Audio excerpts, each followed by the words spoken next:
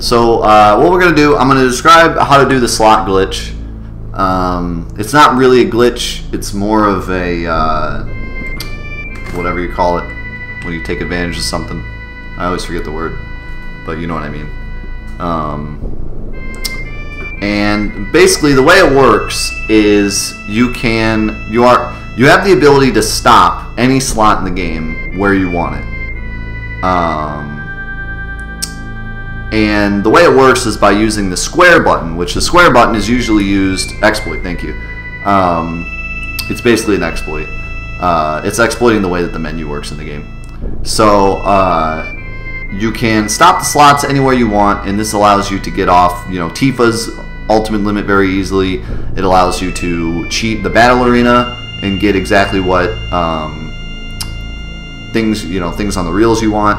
But the most important thing it does is it allows you to cheat Cait Sith's limit break, which allows you to get game over whenever you want. And game over automatically kills anything in the game in one shot. It'll kill Emerald Weapon, it'll kill Ruby Weapon, it'll kill Safer Sephiroth, legitimately anything in the game it will kill. The only thing I have found that it doesn't kill is it doesn't kill Sephiroth if you cheat him into the game. If you cheat the actual Sephiroth character into the game, it does not kill him.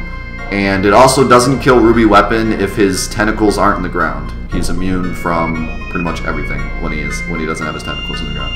But anything else, it will kill it in one hit. So first I'll show you how it works here. The reason I'm going to show you this first is that it's less complicated. Cait Sith's game over works a little different.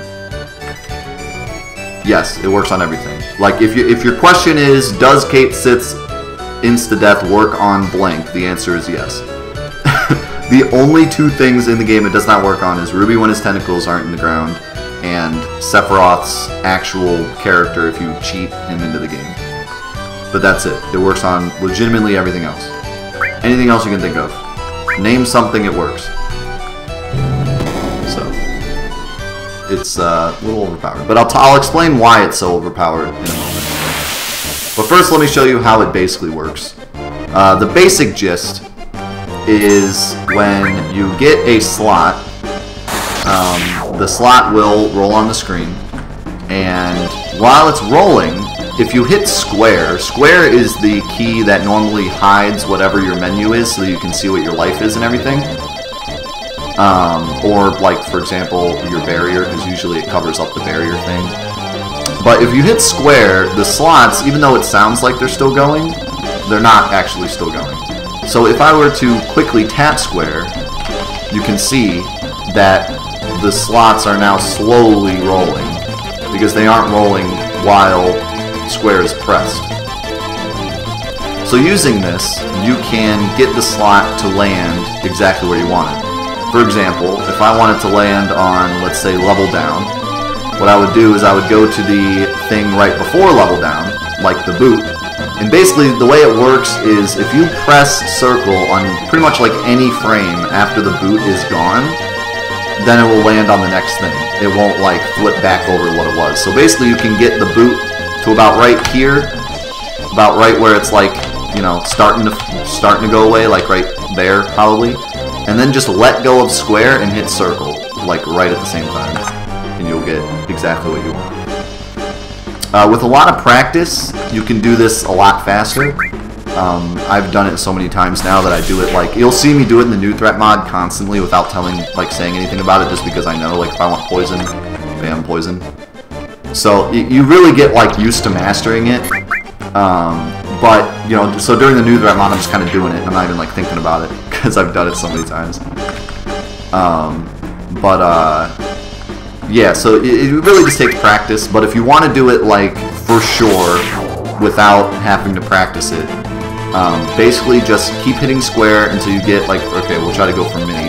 So you'll just hit square until level down is starting to go down, and then just put your finger on circle, let go of square, and hit circle at the same time, like that, and you'll get it every time. So that's a good way to like learn how to do it. So that is how the normal slots work. Now that works for like Tifa's limit break, that part, anything with slots in the game. But There is also Kate Sith's ultimate limit break, and that works slightly differently, so I will explain that. So the way that Kate Sith's limit break works is a lot different. His limit break works on a very strange system that has been called the Black Flag system. The way the Black Flag system works is basically Kate Sith's ultimate limit break slots has like 6 or 7 different combinations you can get. There's like Lucky Girl, there's like the Toy Box one, there's one that kills your entire party, and then there's Game Over, which kills anything you're fighting. The first thing you want to do this also is always put your ATB to wait, because that way you're not getting hit while you're trying to set it up. So we're gonna kill good old Emerald Weapon. So the way that Black Flagging works is they didn't want you to be able to get Game Over, even if you were like a super god at the slots and you were like so good at the slots you could hit the right key every single time. They wanted to make sure that it was even harder to get it, because it one-shots anything in the whole game. So they wanted to make it nearly impossible to get Game Over. So what they did was they came up with this Black Flag system where, and I believe it goes off your game time, I forget exactly, it's either like your game time or your money count or something like that, some arbitrary number in the memory. But it'll take that number, and if that number is any random number between, I think it's like 1 and 256, then it won't work. Only if it's a one specific number will it work. So basically, like for example, Lucky Girl. Lucky Girl is like is a lot higher of a chance. It's like 80 out of, or it's like, I don't know, 200 out of 256 or something like that. So if it'll take that number, and if it's anything 1 through 200, then it'll work. And then if it's 201 to 256, then it doesn't work. But with Game Over, it's 1 in 256. So basically, you have to match up all of the Game Over Kate Sith faces, and you have a 1 in 256 chance that it even works. So that's why Game Over is extremely, extremely rare. So in order to set this up, it's the same way as doing it as the Battle Arena. Basically, you want to wait until you get to whatever's right before the Kate Sith face. So for this first slot, I believe it's the Crown. Crown, Bar, Kate Sith. Oh no, okay, so it's Crown, Bar, Kate Sith.